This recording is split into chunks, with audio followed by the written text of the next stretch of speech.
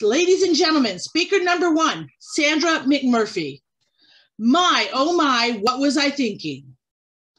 My, oh my, what was I thinking? Sandra McMurphy. My, oh my, what was I thinking?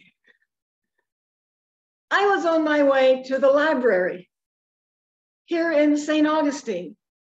Actually, I was new to St. Augustine and I hadn't been here before. And I saw a sign at the library that I had never seen anywhere else in the world. Well, I haven't really traveled the world, but I've been a few places. It was very unusual. I thought, how unusual to have this sign at a library. There was a pond in front of the library. And I thought, well, this is very interesting. And finally, there was some writing on the bottom of the sign. What really interested me was the drawing on the sign. And I thought about it and I looked at it and I thought, oh my, I've just moved to Florida and I have been introduced to something that I should know now that I am in Florida.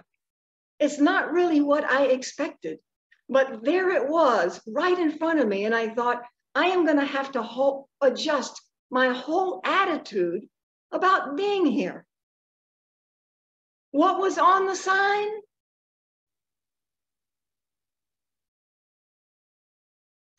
There was a drawing of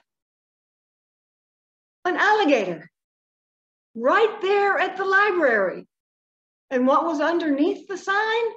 A warning that said, wildlife should not be disturbed here at the library pond.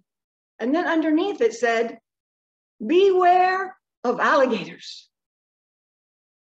My, oh my, what an introduction to Florida. Not exactly what I expected.